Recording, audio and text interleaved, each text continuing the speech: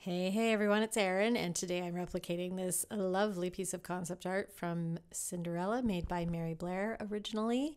And I have my primary set of gouache. I've got some lids here, some water, some paintbrushes, flathead, some paintbrushes round, and of course my Series 7 brush. Starting off with primary yellow, black, primary cyan, primary white, and my red here, my true red. And I'm putting just a little speck of black into that yellow, and you get this really nice sort of pea soup green, and adding a little bit of cyan into that as well. And yeah, it was like, this, what is this color? It reminds me of something. And then it occurred to me, it reminds me of The Exorcist. And if you know, you know. I wanted to mention before I forget, I will be hosting Zoom classes this summer where we will be painting replicants together. We'll be doing concept art from Mary Blair and from Ivan Earl. It's a 6-week course, 2 hours a week. There are 2 different time slots to choose from. I'll put the link in my description below. It'll be really fun, a lot of fun. We'll be going through step by step how to recreate these beautiful pieces of concept art. Not this piece, but surprise pieces you find out once you sign up. Anyway, back to the painting. So today this is in real time, so you can see how quickly I'm working. I'm doing the background very quickly. I'm not really worrying about these streaks that you see. I don't like to go over my brush strokes too many times, because if you go wet over wet with gouache, you tend to pick up the first layer, and I want it to be nice and smooth. So I don't really worry about the look of the first coat. The second coat is where we get a nice flatter, more opaque finish. So this mixture has just a tiny bit more water than the next coat will have. So you always start with a more watered down coat, and it gets thicker as you go, but you still want it to be nice and creamy so that it's smooth as you paint it across your page, or your illustration board in this case. And now I'm creating the second coat, and I'm making it a little bit more of a blue green, more cyan in there, and less of that Exorcist pea soup green. Yeah, I'm just making sure that I mix in all of my paint so that it's a really even color, tiny bit of water at a time until it's that melted ice cream consistency, and adding, as you can see, just a small amount of red to tone down the saturation. And now bringing in the second coat and doing it, quickly enough that things aren't drying on me and I can get a smoother finish. And I should have used a larger brush. I am using too small of a brush here, but I don't like mixing with big brushes. And I also am using really small lids. So yeah, but here's the picture, the reference. And you can see that it's darker in the bottom corners and along the top in the sky behind the clouds there. And this is lovely because it really creates a sense of light coming from those magical swooshes from the magic wand to the pumpkin. And yeah, it draws our eye to Cinderella, this sort of lightness around her, and gives us a sense of light and shadow. So just looking at that, knowing that I need to keep the first coat sort of showing through where it's lighter there at the center of the composition. Yeah, creating another coat here. And this time I go a little too dark. It's a little too dark. So you'll see how I'll lighten that up in a moment. And it's, the cool thing about gouache, especially acrylic gouache, is if you are not happy with the color that you choose, you can always paint over it once it's dry.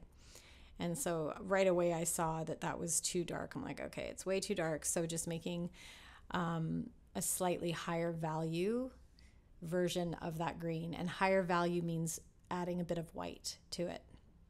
So you can see it's just a little bit lighter there. And this is the third coat now, right? So now I'm starting to cover up some of the streakiness. I'm allowing just a tiny bit of that background to come through. And I have to apologize because this time my camera was closer than usual. So it really has a hard time focusing in and out. Or yeah, there's a little bit of weird focusing going on. I'll figure it out eventually.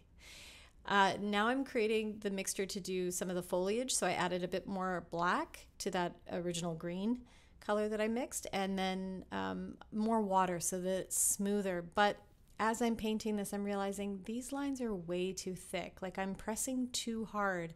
So I'm getting thicker lines than I want, and it looks kind of clunky. Not stoked about it. So I decide at around this point, because I'm like, oh, and they're overlapping, and the whole thing is just bugging me. Didn't dig it. So I decided that I should probably paint over it, which happens. And I thought I'd leave this in so you can see sometimes I screw things up to the point where I'm just like, no, I gotta paint over it. So I waited for them to dry, which took a lot of patience. I was like really impatient with this, but I paint over it. You'll see right there, done. Yeah, and this, I love these pieces from Cinderella. I think, I'm always like, oh, this is my favorite piece of concept art. This is not my favorite piece of concept art, but it's a simple one to do. And so I chose it because I could slow things down so you could see things in real time without it taking a lot of time. So this painting in total took me about an hour to do. And the video is only a half an hour because, of course, I cut out things like getting clean water and, just little parts that you really don't need to see. But yeah, the work that Mary Blair did for Disney Cinderella, really special. And some of the artists that worked with her were impressed with the way that she was able to use her sort of sophisticated, classical painting techniques that she had learned before working at Disney, and how she incorporated a more childlike look to her work. But it was like anything but childlike because the technique behind it was so solid. So I think that's what's one of the things that's really special about Mary Blair's style, is that although it seems simple and again childlike, it's actually very technically sophisticated, and her color palettes and the way she's using the paint, the way she layers the paint is just brilliant. Okay, so now here we go with a much softer touch, and I decided to, instead of using my Da Vinci, I think it's a number 2 brush, I went back to my my old ratty Winsor Newton Series 7 number, I think this is a number 6 or a number 4. It looks more like a number 4, but it's definitely a better brush to use because the tip is so pointy. And then I just eased up on the pressure. I'm like barely touching the page, and as always, holding my paintbrush super, super close to the bristles to get those details in, and then rolling my brush. So this technique, it's interesting. I have students that I teach privately, and I noticed that technique is harder than I think it is. It must have been hard for me when I first did it, but rolling your brush to get a really fine tip, it takes a little finesse and a little bit of practice. So if you try it and it's not working and it's frustrating, just give yourself some time, because, after 10,000 hours of rolling your brush on a palette, you will get a nice fine tip. And I'm joking, of course, it's not going to take you 10,000 hours. You don't need to master this technique, just getting comfortable with rolling your brush. Although it's not good for the brush, I think that's part of why my brush is so ragged, but I have had it for, I don't know, like 5 years now, 4 or 5 years.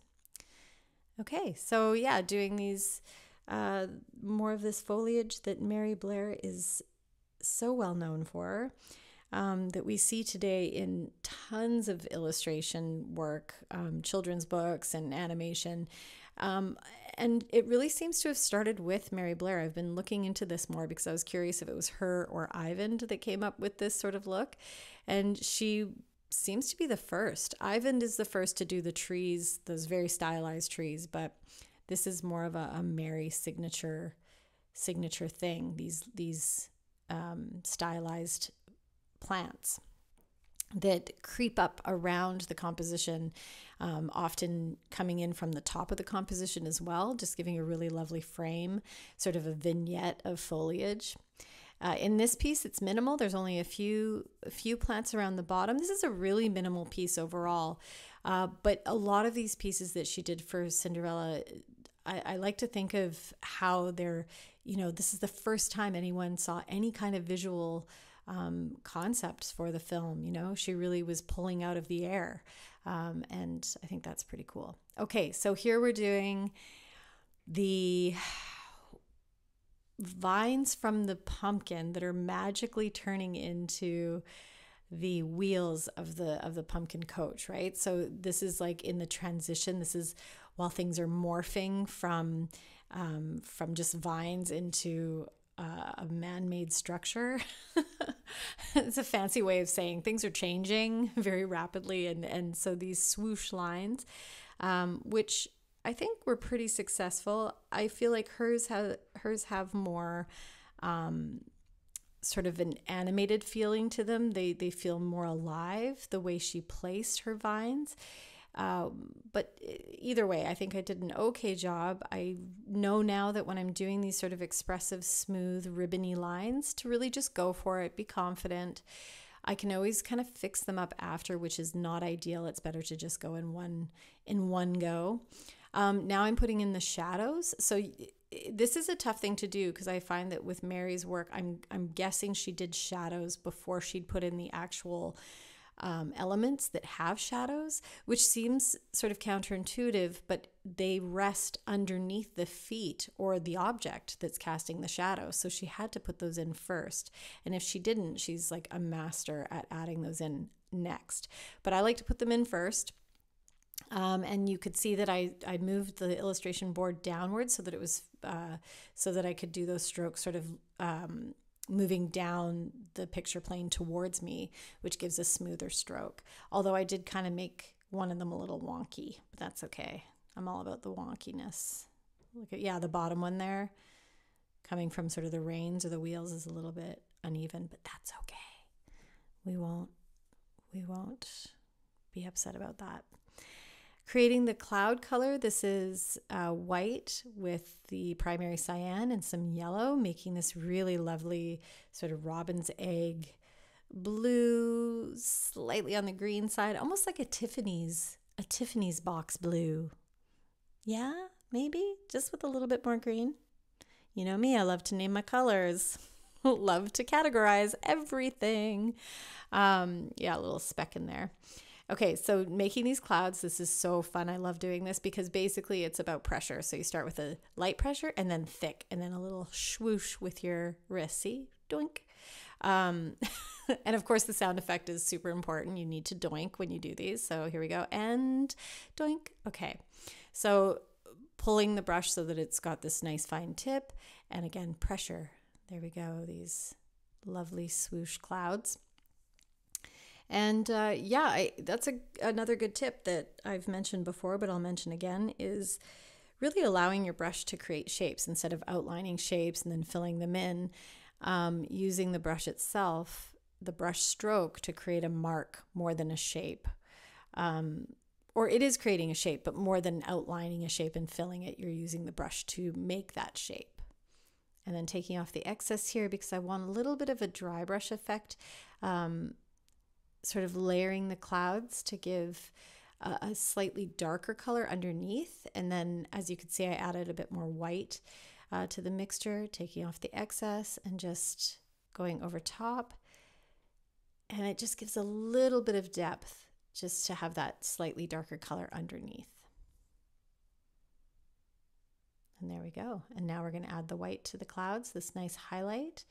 So I didn't add any extra water because I did want this to be a bit drier, and I'm going to go the other way now because I want it to have a sort of a more rough tip running out at the end there. So if I drag it down towards me, it is a little bit easier, and then I try doing it the other way just to sort of suss out which way works better. And it did work better when I was dragging it towards me.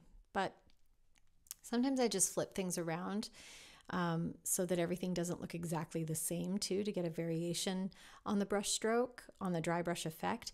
It's sort of like when you use digital media. If any of you are familiar with, Procreate or the Adobe Suite, if you're using a brush and it's like a rough sort of textured brush, you kind of want to flip that brush around. You want to change the angle of the brush so that it's not giving you the exact same stroke over and over again, which looks pretty boring and very digital. So that's another little tip. Now I'm adding, this is ultramarine blue that I'm adding in with the white. So ultramarine blue is Very different from Cyan in that it's a much warmer blue. So Cyan is a cooler blue. Cyan's closer to yellow, or wait. Oh no.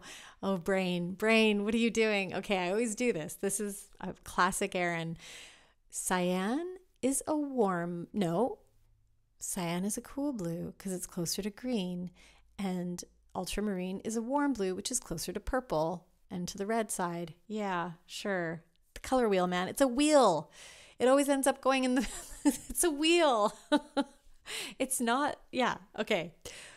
But ultramarine blue with white is going to give us the color of the fairy godmother's outfit, her cloak, I think of it as like a magical muumuu. I love it. With the hood, it's adorable. My mom made a cloak almost exactly like this for my stepdad for Halloween. One year he went as a warlock and his name was Warwick. So it was pretty cool. He was Warwick the Warlock. And my mom, I can't remember what she dressed up as, but I love that cloak. It was this exact color. And then I wore it one year and I went as a level 5 magic user, which is just was an excuse to just wear the cloak and dress up like a cute elf. All right, rolling my brush here to get a nice tip. Dip, and a little bit of extra there to give my second coat. So with most elements, you will need to do 2 coats of gouache. You can see it's really making a difference there, creating that opaque finish so you can't see the green behind. And yeah, gouache is amazing this way because you can do a whole background and then paint right over it. And yeah, when I realized that, it kind of blew my mind and changed the game. Getting rid of some crumbs there and using the shape of my brush. See, the shape of my brush creates that hood. And if you look closely, I did go wet over wet a little bit on the chest part of her cloak, and I picked up some paint underneath, and so it looks a little bit uneven there, but I don't think I fixed it. I think I just left it. So now I've added a tiny bit of black and I'm doing the shadow on her cloak, but I did not wait for it to dry completely, so it doesn't really show up the way it should. At this point, I was like, oh, I want to get this done so that it's not so that I could do it all in one sitting, basically. So I did get a little impatient. Now for the white inside of the cloak, like for her face and her hands, I'm using just the primary white and a little bit of that blue in there because there is almost like a slight glow to her skin tone. And I think this just adds to the magic that it's not just straight up white or peach. It has a slight bit of blue to it. And she's an old lady, so maybe that's part of it. I don't know. She's magic. She's the fairy godmother. Did anyone else grandma look like the fairy godmother? Because when I was a little kid, I thought my grandma was the fairy godmother. I was like, that looks exactly like my grandma. Like kind of chubby, cute, short with white hair and like the cute little button nose. That was my grandma. 100%. And she actually wore this color blue a lot of the time. I think that was like an old lady color back in, the 70s and 80s. She used to wear polyester pants of this color and white nurse shoes. Does anyone else have a grandma like that or had a grandma like that? Oh, so cute. Okay, now we're doing Cinderella's skin tone. So this is what we're going to start with. Before doing her dress or her hair, we start with her torso, like her head, neck, and shoulders, her little arms. And so it's white with a small amount of true red, a small amount of yellow. I'm trying not to say a little bit of, because that started to trip me out, because whenever I'm like a little bit of this color, a little bit of that, it just sounds like one whole word, stops making sense to me. Anywho, doing the head, remembering that her hair is going to be there. So her head's sort of this like half circle or half oval, and her cute arms. I love her pose here. It's very sweet. Now I'm adding black to white because I'm going to do the mice, because I'm going to let Cinderella dry. We got to let her dry off. she's not ready for a second coat. So doing these mice, and I realized I was like, oh, this is a bit too dark, but these mice are so cute. Another great example of simple shapes coming together to make a recognizable object or a recognizable animal, which are these super cute mice. I could have used a smaller brush for the tail, or yeah, less pressure, but that's okay. And I realized just now that these are the mice that will be magically changed into the footman and the what else? The guy driving the pumpkin, the pumpkin driver. Yeah, but these mice become like her helpers for the evening. And I think one of them even has like mice, like buck teeth, like a mouse. Am I remembering this correctly? It's been a long time since I've seen Cinderella. I feel like I have to revisit it sometime soon. It's so good. It's so good. And this actually, Cinderella is a really nice example of Mary Blair's work truly coming through the final piece, like her color combinations, her compositions, the expanse of rooms, like some of the rooms that are in the movie. Yeah, it's like you can see almost directly from the concept art, which was important to Disney because he was always frustrated that concept art would sort of get lost throughout the production, but he was a huge fan of Mary's. Like he was her biggest supporter and her biggest fan, and so he was really, pretty adamant about a lot of her ideas getting through to the final movie. Oh, there's some sawing going on outside. I don't know if you can all hear that, but construction. Yeah, back to the mice. We're putting these little highlights. So this is a lovely touch. Again, showing the light and dark of the area. I mean, the mice, I think, did they have some white on their chest? No, I think they were all straight up gray, but this light here, just these little bits of white to show that they're facing the magical brightness that's going on. And now adding her cute blonde locks. And the lovely little bun, her low-hanging bun. Low-hanging buns. Some people will relate to that. I don't think I have low-hanging buns. I just have flat buns. But anyway, we won't talk about my buns anymore. We'll get back to the painting. Just checking if her dress is dry, which it is, so I can do a second coat here. And yeah, painting white over top of any color pretty much, unless it's a really light color, is tough to do. I think this took me 3 or 4 coats, but I think I cut out me doing coat after coat. And the little extra here for her feet. She's barefoot and pregnant. I'm sorry. I'm so sorry. I'm just I'm winging it. She was not pregnant. Cinderella was, it would have been a teenage pregnancy because she was a teen. She's, never mind.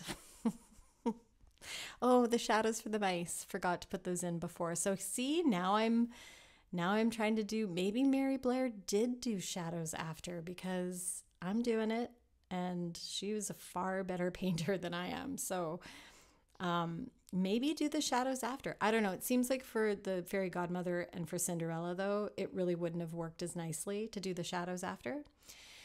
Now we're doing the pumpkin time. And this pumpkin is, orange. So we're using red and yellow. Red, and I think I used some of the peach mixture, like that's Cinderella's skin tone mixture underneath as well, just to add in some of the higher value. It's quite a punchy orange, so there is a lot of red. It's like a red heavy orange.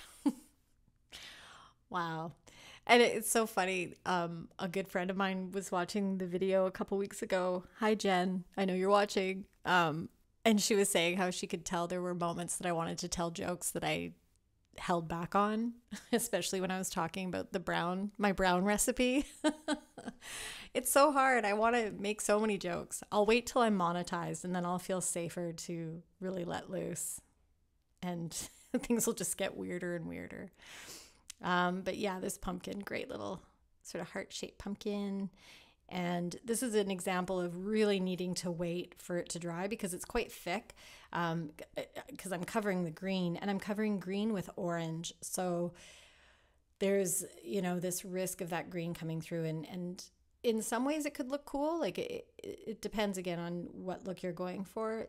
Sometimes it's nice to have a little bit of that background color come through to give a cohesion to the whole composition. But in this case, I'm checking to see, you can see when it's shiny, it's wet. So I'm waiting, What am I doing there? I don't even know what I was doing, but waiting, getting rid of crumbs, waving my cardboard in front of it, trying to dry it off.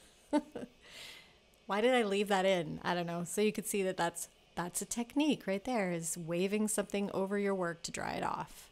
You can also use a little blow dryer, but my blow dryer broke down because I've been using it so much for drying paint. And I won't use my hair blow dryer because it's way too powerful.